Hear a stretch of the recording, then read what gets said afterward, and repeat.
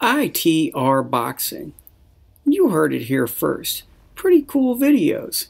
And I heard they're also in HD. ITRBoxing.com. I started boxing at the age of 8 years old because my older brother, I watched him, he was an amateur boxer, and I just basically wanted to be like my older brother. I seen him in the gym, and you know, he was a role model to me, so I started boxing because of my older brother, Junior Dutchover. Honestly, probably whenever I started to win national tournaments as an amateur, because first I started out boxing and I won my first like 7 fights, and I was like 7-0. I was like, oh, you know, I'm undefeated as a young amateur, and then I got my first loss and I was very discouraged, and so I was just, and then I just kept working hard, and then I got my next win, and then I started developing victories, and once I won my first national, I was like, man, this is a talent, and I actually like it, and kept me out of trouble. It was a good hobby for me because my first sport was football, and boxing kept me in shape for it, and I fell in love with boxing and left every other sport except for track and cross country. I still do that. Boxing has done a lot for me. I've learned a lot. You know, I grew up in the sport, and I learned a lot from the sport, and that's all I can say really. It was a gift, and God's gift to me, and I'm just trying to keep developing my skills. Midland, Texas. I was born and raised in Midland, Texas. They call it the middle of nowhere because I'm like 4 hours from El Paso and 4.5, 5 hours from Dallas, right in the middle by the Panhandle, and it's a small town, but you know, I come from a small town with big dreams. I won over 8 national titles. I've won national PALs, I believe 3 times. I got a bronze in the Junior Olympics, and my biggest accomplishment was getting a silver at the Olympic trials qualifiers, and that was in, I believe, it was sometime in my amateur career. I forgot where it was at, but I had quite a bit of amateur experience. I had over 130 fights, and I had 115, I think, something victories, and I don't know how many losses that commutes to. Oh, always humbling. I'll never forget where I came from, and you know, I got the opportunity to come train over here and develop my skills with my trainer and manager, Danny Zamora, here in Sante Fe Springs, and I think it was just a blessing from God to come here, and you know, he's guiding me to the path to glory. And, you know, I want to be a world champion one day, and I feel like this is where I need to be to become a world champion. That's right. I have a problem with this guy. I tell him to throw a punch, to touch, and he always hits me.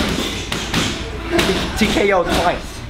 The very first pro that gave me the confidence, and actually right here in this gym, he put me on the mat for my first time. I was about 17 years old. I got my first professional sparring. It was with this guy right here from Barranquilla, Colombia, Darley Perez, and he's my training mate. You know, I live with him right now. We're in training camp, and he's getting ready to fight on the Crawford undercard, and you know, I'm really excited to watch him fight. And you know, he's a role model to me too. I have so many great role models I look up to, and this is one of the very first guys, and I'm still learning from him.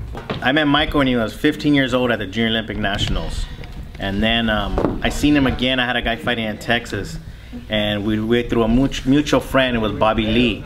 Introduced us like, hey, this is Danny Zamora, Michael Dutchover, and Michael was like, hey, I want to go train in California with you. I want to go to Los Angeles. I was like, all right.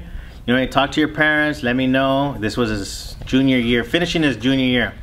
I brought him to here at Sante Fe Springs, and at that time, Darley Perez, who was sitting right here, was getting ready to defend his title against Anthony Corolla.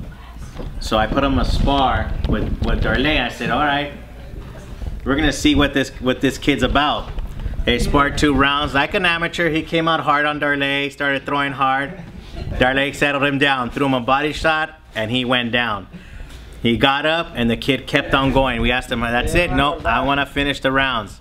And the trainer that had trained Darley is Profe, we call him Orlando Pineda, has 18 world champions and has had 18 world champions from Colombia. And he tells me, Danny, sign this kid now, take away his plane ticket, keep him here. I said, no, he's got to go home and finish high school. He graduated. The day he graduated, the next day he called me and says, I'm flying over here. And that's Michael's story. That's how he ended up here and how I knew he was a real deal. Really making the move over here, but I knew that was the investment I had to make because this is, I'm in LA, you know, this is the hot spot, the mecca of boxing, and over the years, since my pro debut, I've developed a lot, and I'm not the same fighter as I was in my first fight. I'm not the same fighter that I was in my last fight. I keep developing my skills, working hard, staying humble, staying in the gym, and training hard, and I think those are the keys to success. And I think he's gonna be a world champion. He's going at the right path. He's a hardworking kid and real respectful. So that's the main thing, he's humble. It was a dream come true just to sign with a promoter that I knew that would look after me, take care of me, you know, and I'm signed also with Banner Promotions. It's a co-promotional deal with Thompson and Banner, and you know, it was just, once I signed that contract, and I signed the same day I turned pro, and it was a surreal experience. Now I'm 9-0, you know, getting close to the 10-0 mark, and developing my career, and I like the way it's coming out right now. Oh, very proud. I mean, I'm proud of all of my fighters, you know what I mean? It's just, I mean, yes, we're here to win a world championship, but I also want to make sure they grow up to be young. I mean, they're young men now, but just to be a great role model in our community, and just give back to the community where they came from. I'm defending my world title. That's what I believe, and you know, I see in my future, and especially from 5 years from now, I believe that's what people would be saying around the Twitter sphere and Instagram and repost and everything.